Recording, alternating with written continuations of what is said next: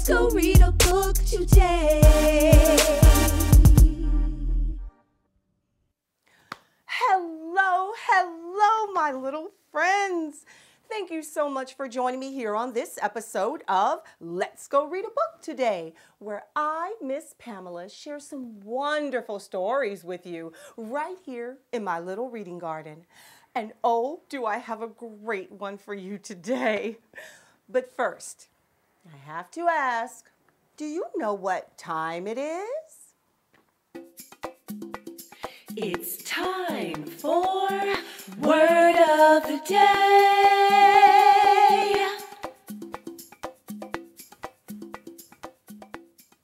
Hey there, my little brilliant people! I'm Miss Vocab, that's short for Miss Vocabulary, and I have the Word of the Day for you, where we learn a new word that helps to grow our vocabulary and our minds. Ow! So, our word of the day is imagination. Oh, what does that mean, you ask? Well, I'll tell you what it means. Imagination is the act or power of the mind to form a thought or picture or an image of something or someone that is not present to the senses or never before seen in reality. Imagination. Hey, why don't you try and use this new word, imagination, in a sentence this week when you're talking to your parents or your friends or even your pet giraffe? Because the more you use it, you'll never lose it. I'll see you next time on the Word of the Day. Now, let's get back to some reading. Thank you, Miss Vocab. And now, I am so excited to introduce a really fun new friend, little Lindy Loom, in our story today titled, A Unicorn Ate My Homework, written by Julia Inserro and illustrated by Miro Tartan. Well, are you ready to read? I am. So sit back and open your minds, because here comes story time.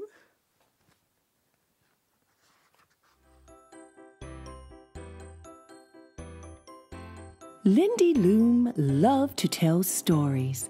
The bigger, the better. She loved to tell silly stories. My little brother farted so hard, he blew his pants off. She loved to tell sad stories. Nobody would play patty cake with Zinc because she was from the planet Snork and was made of slime. She loved to tell scary stories. Then the Blorg roared so loudly that his teeth exploded. Everyone loved Lindy's stories. Everyone except Lindy's teacher, Miss Pinch. There's no such place as Snork, Lindy.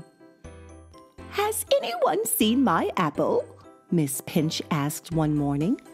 Maybe a giraffe stuck his head in the window and grabbed it, suggested Lindy. Yeah, right, smirked Miss Pinch.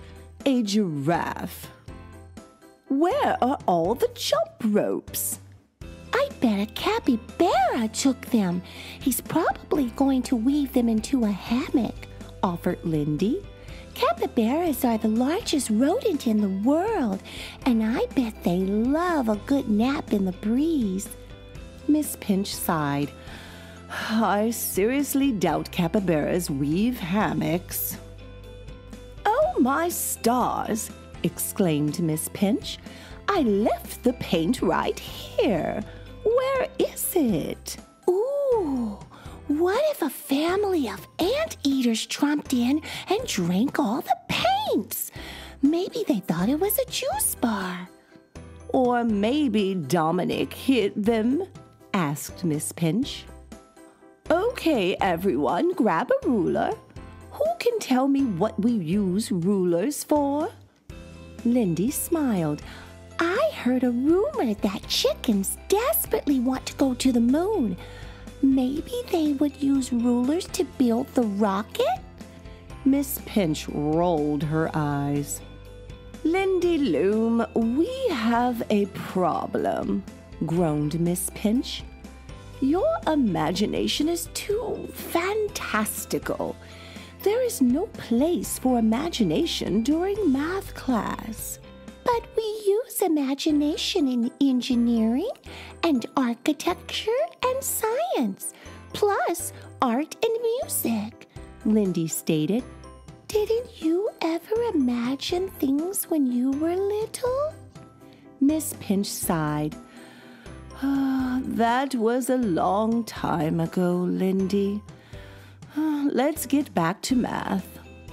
During science class, Dominic said, Look, everyone, the birds are eating all our mung beans. Lindy started drawing a picture of bears making mung bean jewelry. At lunchtime, Andrew muttered, I can't believe they're out of pickles. Lindy thought, I wonder if some snakes took them. Maybe they had a pickle eating contest. Lindy, you know that snakes don't like pickles, winked Miss Pinch. After lunch, it was time for music class. Miss Pinch asked, Has anyone seen the sheet music? Lindy looked around, then offered, I bet a colony of bats swooped in and took them to make paper airplanes so they could rest their wings. Miss Pinch shook her head and hid a little smile. I just had the pencils, sighed Miss Pinch. Did anyone see where they went? Maybe a porcupine lost her quills, suggested Lindy. She was feeling self-conscious, so she took the pencils and a glue stick to make herself some new quills.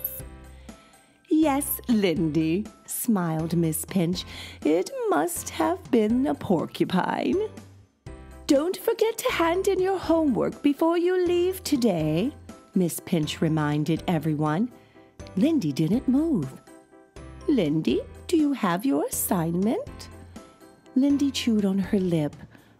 No, I forgot it. I'm sorry. Miss Pinch looked at Lindy.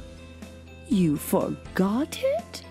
Or maybe a unicorn ate your homework?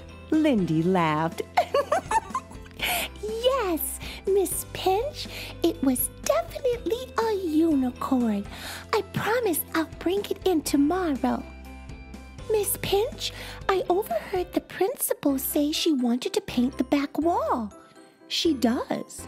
Do you have any ideas of what we could paint? Lindy smiled. Maybe porcupines with pencils, bats on paper airplanes, and a capybara in a hammock? Perfect, said Miss Pinch. I'll get us paint for tomorrow. The next day, everyone grabbed a paintbrush. It looks great, class. I love your imaginations, cheered Miss Pinch. And Lindy, don't forget to give the unicorn some fresh homework to munch on. What a fun story! Oh, I love little Lindy Loom. And what a fantastic